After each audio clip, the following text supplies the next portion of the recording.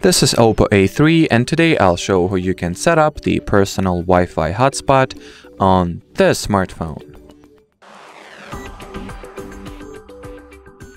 So in the beginning you will need to launch your device's settings. Now enter the mobile network category, or the connection and sharing, and here is the personal hotspot. From this menu you can switch it on or off. Once it is enabled, you can share its connection QR code or share the connection through the quick share option. You can also change the hotspot settings such as its name and password, as well as security protocol, AP band, and whether your hotspot will be visible or not.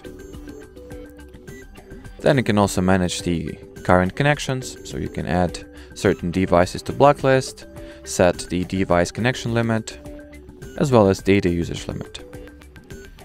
You can also switch on or off the automatically turn off personal hotspot option and manage the tethering preferences such as Bluetooth tethering, USB tethering, and Ethernet tethering. And well, as far as this video goes, that'll be it. So thanks for watching and bye bye.